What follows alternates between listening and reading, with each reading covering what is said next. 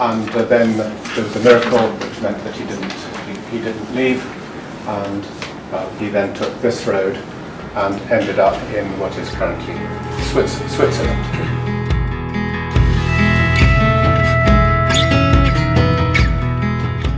This is a very historic day for us because we're coming together to be part of a European project, and we're thinking globally and acting locally. And in acting locally, all the county councils here present, all of us different organisations present, form part of a route and part of a Pilgrim Way that we're trying to get up and running over the next few years. I think it's very significant that we are coming on board because it shows there's an interest, there's a product here that's worth going after, and there's a product here worth developing. Columbanus, 6th century, we're trying to trace his footsteps. But we're trying to trace his footsteps in the 21st century. That means that we're trying to connect the historical past with the present and the challenge of the present. So pilgrimage and pilgrim walks and walking tours and the whole thing of walking tourism is part and parcel of the new Europe and the Europe of today. David mentioned to me there are many people from the United States coming over to Europe to do these walks simply because they don't have them in the United States. There's a tremendous tradition here right across Europe which finds its origin here in Ireland, both north and south. And we want to tap into that energy that's around the rest of Europe, and that's why we're here. That's why we're trying to get this project up and running.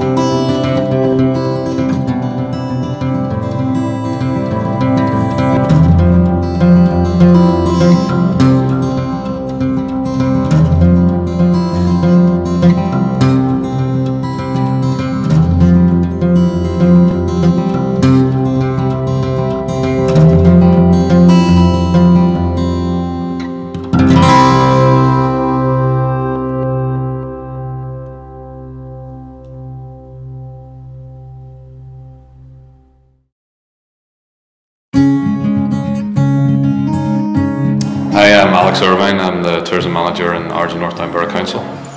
Bangor, I suppose, most famous for Bangor Abbey and the creation of the Abbey under St Comgall. It was one of the centres of learning in Europe.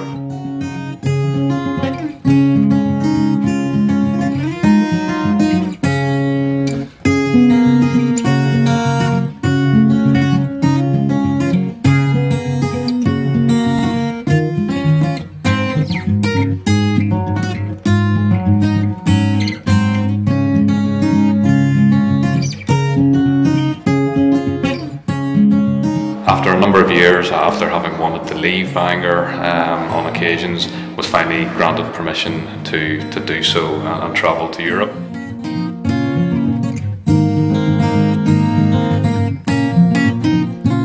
He left from Bangor with a number of fellow monks from the Abbey, including St Gall, would have probably been the most famous of his followers.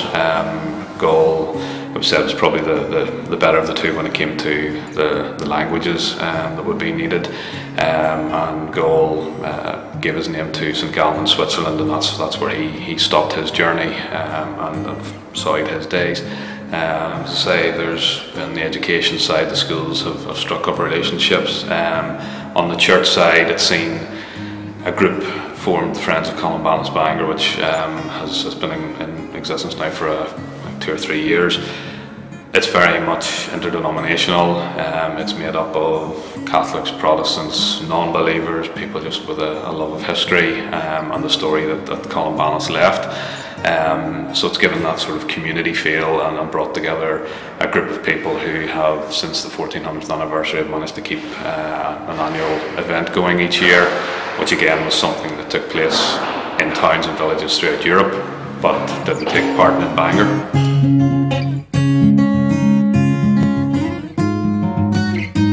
I suppose the legacy of Columbanus, there's the monasteries in Bobbio in Italy, like say in France, but throughout France in various small towns and villages across large swathes of Brittany, there are tens and 20s of churches all bearing his name, whereas in Ireland there's maybe only a handful. So it shows the impact that he certainly had in Europe and the legacy that he left. Columbanus is revered and how important he was to the culture of Europe and the continent. You know, you see all the statues, you see the schools, the churches, the streets that are named after him. It's incredible.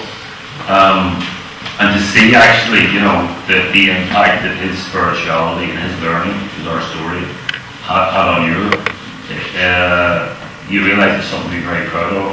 And I actually believe, and I'm sure people here would agree with me, that, you know, it's a story that deserves a kind of centre, like the Titanic centre. Yeah, really, and actually I would easily say much more than the Titanic story. Like, just there's so much to it. And when you look at something like, or a place like Glendalough, and the amount of tourists that go there. Now, admittedly, they can see something that is a monastic settlement, much later in history, and it looks very beautiful and a lovely glen. But it shows you the interest in that from tourists. When you look what they do with the Titanic Centre as a way to tell a story, and actually to direct people to other sites, like a fantastic story about the rise of Christianity and monasticism within Ireland, and then how that learning and spirituality was developed, and then brought to the continent, and the kind of legacy that left. It's just huge. And it's a powerful international story of what people from a small island can do to make a huge impact upon the world, and it should be celebrated.